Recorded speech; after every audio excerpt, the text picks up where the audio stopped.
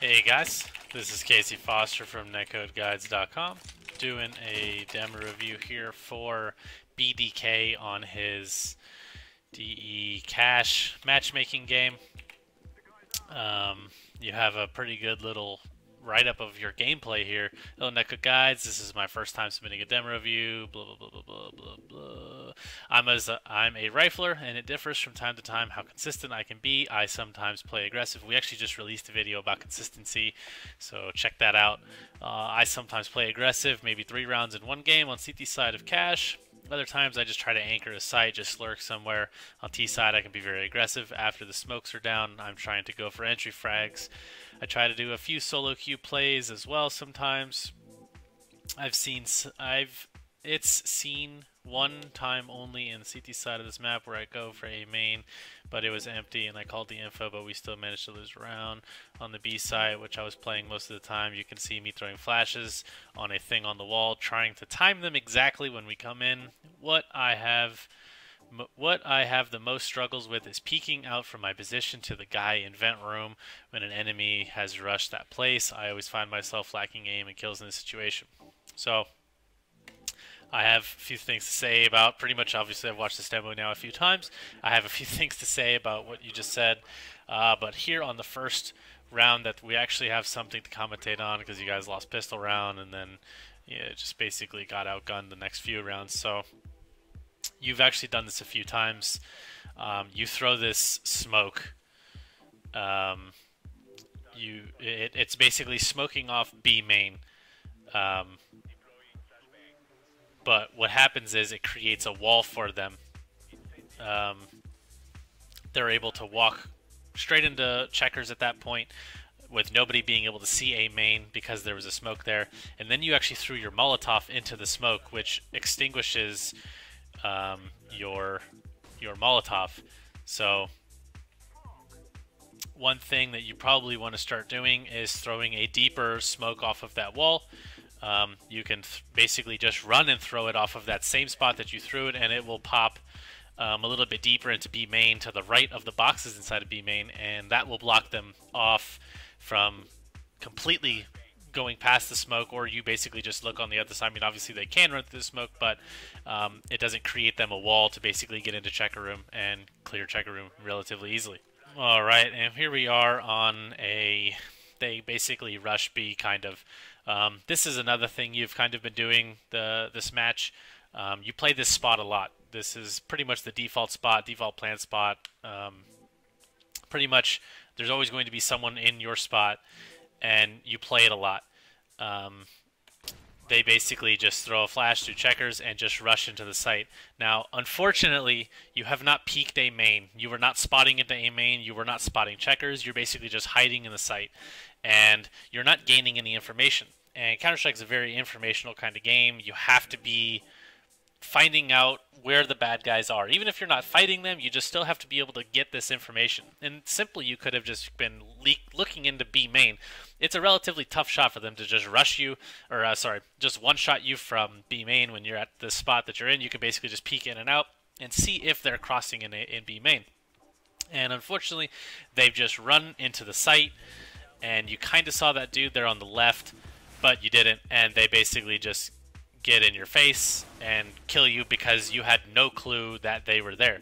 The next thing is playing off of your teammates. So obviously this is a matchmaking game. Your communication may not be the best, but you basically, if he's not communicating with you, you have to take it upon yourself to play based on where this guy's playing. So if he was here in CT spawn, he's obviously not peeking into B main.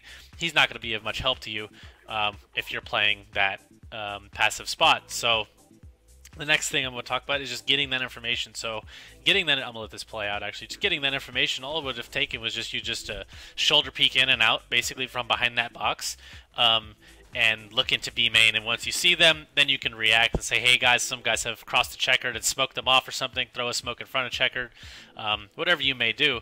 But pigeoning or turtling in the site is going to make it relatively tough for you to try and win that without getting any information and just getting surprised as to where they're at.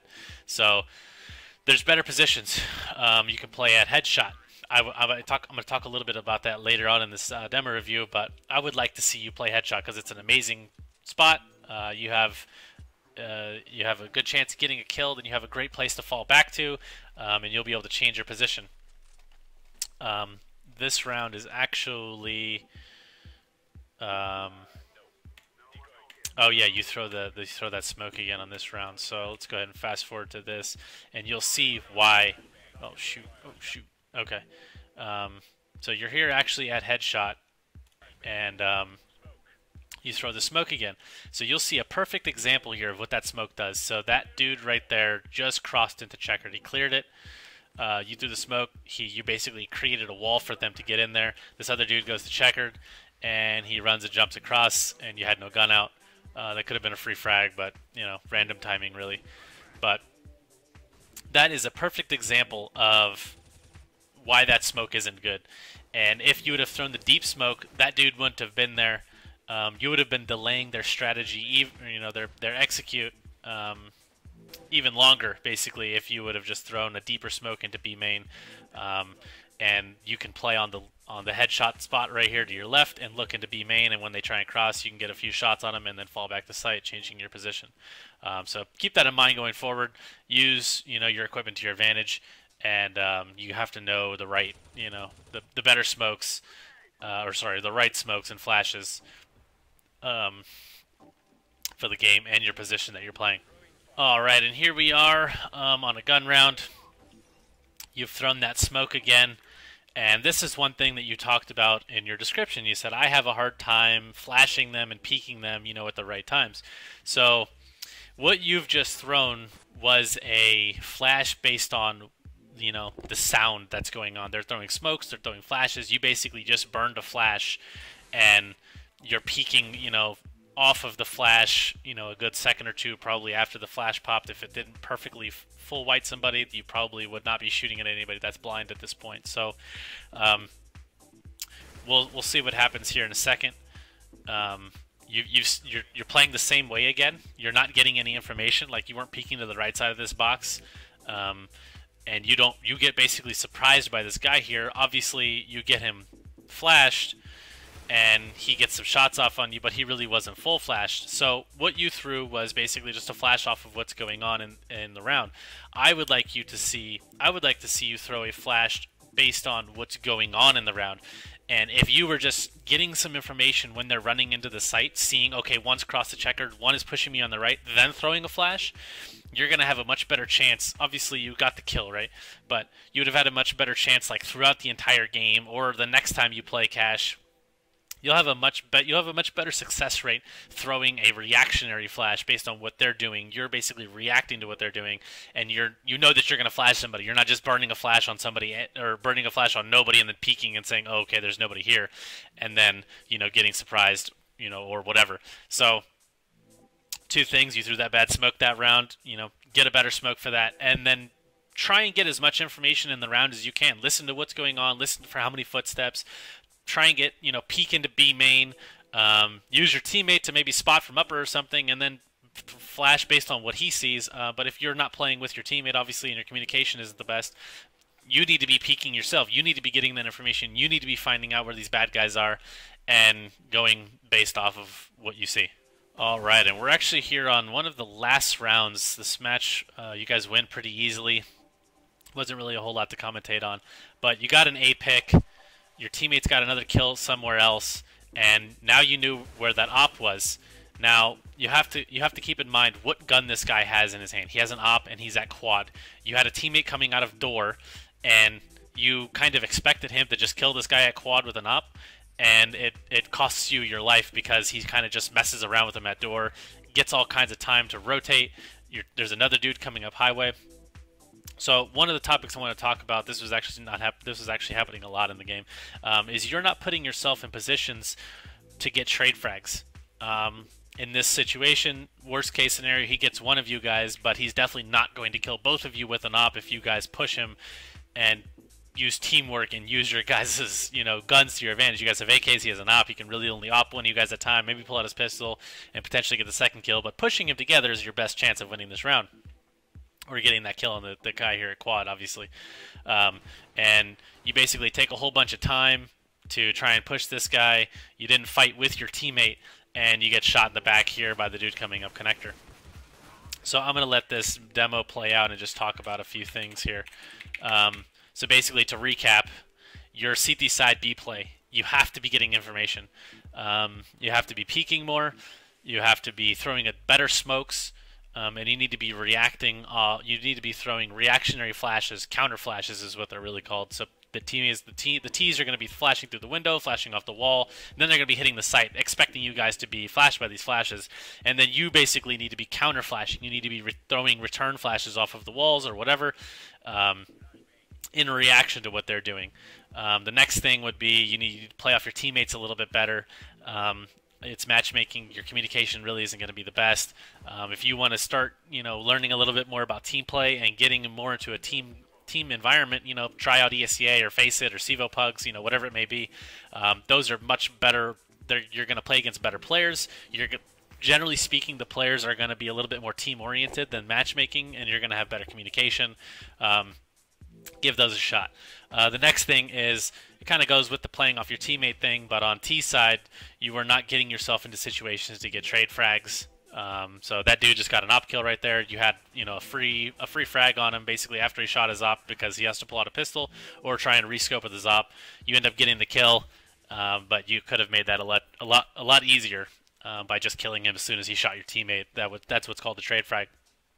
The next thing, and obviously you've not been playing the game very long, but based on your rank, and watching the demo, I can see that your aim, isn't really the best. You tend to shoot while moving a lot. You tend to stay, I don't know if you're letting go of strafe or if you are still holding strafe when you shoot, but the guns in this game are fairly inaccurate, actually really inaccurate when you're moving and shooting at the same time. So I'm going to go ahead and jump into a server real quick. I actually talked about this in my last demo, but I want to show something. I want to explain it a little bit better for you in this video, basically showing you how to increase the speed in which you can shoot again, basically after your recoil has reset. So let's jump into server. Alright, and here we are on the aim map. It's called Aim Bots. I can link it in the description of this video. But basically what it is just spawn some bots and you can control where they're at and, what if they have head armor, stuff like that. And it respawns the bots. It's basically just a good way to work on your aim and, practice the guns. They're all around here and stuff. So the thing that I saw you doing a lot was doing this. You were doing, the counter strafing job well, but you were strafing and then shooting at the same time. And you can see basically while moving how inaccurate these bullets are. I'm actually counter strafing because it's kind of like second nature for me to do it, but I'm trying to do it on purpose to show you what's happening when you're moving and shooting. You can see here in the top left corner of my screen, it's called Show POS. It shows your position on the map. And one thing you need to pay attention to is the thing at the bottom. It's called velocity. It shows how fast you're moving. 255 is the max speed with a rifle. Knife is 225 with a rifle. And basically, when you're at zero velocity, your bullets are perfectly accurate. And what you want to do is basically shoot. The lower the velocity, the more accurate bullets are going to be. Generally speaking, you only want to shoot when your velocity is at zero or relatively low. And what you do to do that is counter strafe. So if you're strafing with D, you're going to press A, and it's going to stop you quicker than if you were just pressing D like this and then letting go. You saw how the velocity slowed down very slowly versus I'm strafing the side here and I just press right and it stops my velocity immediately. That's what you need to do to make sure that your bullets are going to be accurate versus shooting and moving at the same time and your bullets are going to be inaccurate. So that was something you were doing in your demo a lot, is you were shooting while moving. It's something that takes a lot of practice, but you basically will be able to get to the point where you can do this without even thinking, and it's pretty much second nature, and it feels natural to you to shoot and then counter strafe. Like, so obviously you can see my velocity goes down to pretty much zero just for a split second, enough time for me to shoot accurately with this gun. That's something you'll need to work on, and you'll have much better success rate shooting at people, and it will also allow you, one of the things that you talked about in your little thing, basically saying one of the things you need to work on is shooting at that player when peeking out of your spot. That will allow you to do it, because what you were doing, for example, was peeking around this corner, and you were shooting while you were still moving like this. So you were missing him, like pretty bad. So one of the things you can practice coming around a corner, I'll just try and shoot over there, is coming around a corner and hitting the counter strafe button to stop quickly, and your bullets are going to be accurate, and then you can shoot at them, and then you can come back into your spot. Sorry, like come back to hiding. So that's probably the other thing you need to work on. Obviously, like I said, it takes a really long time to master this, but you basically you will get to a point where it is second nature to you. You won't even think about this anymore. So BDK, I hope this demo review helped you a lot. I'll put the link to this map in the description, and hope you enjoyed the demo review, and hope everybody else that watched this demo review, can learn something from this as well. Even if you're better than him or not better than him, you will still be able to pick up something from this demo review. So hope you guys enjoyed that. Thanks, guys.